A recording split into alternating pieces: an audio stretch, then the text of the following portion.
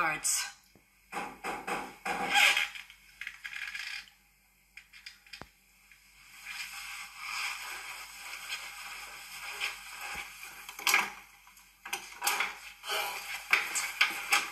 Oh, Steve. Thanks for coming all this way. It's Carol. Of course I'm going to be here.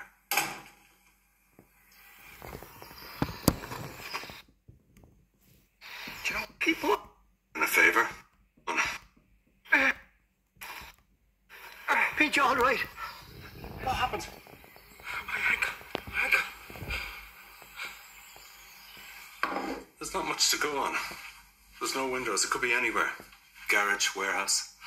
There's dozens of them around here. And if she had a phone with her, I could have pulled in a favour, narrowed the cell phone data down to a mast. So you've no way of tracking her down? Yeah. They might let slip some information yet. That photo of Jack, that was taken outside here today. Right outside. Won't sleep a wink tonight. I know this is terrifying, but most hostages walk away from situations like this. Their families do. Yeah, if you pay the money. 500,000. That's the problem. Guys like this chance their arm. But don't panic. We can negotiate, beat them down. Do whatever you have to get her out of that place. Carol's tough. I bet she's given them hell.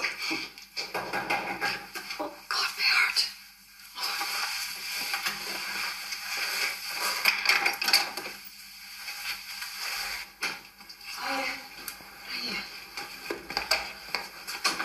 Steve? Yeah, he's giving me advice. As a friend, you know I'm no longer with the force. Colin said you can't raise the ransom. Having to hope. He said James had the idea of asking Haley for a loan. Oh, yeah, I'm sorry about that. James was talking off the top of his head. I'll ask her for you. You wouldn't. No, I couldn't. It's too much.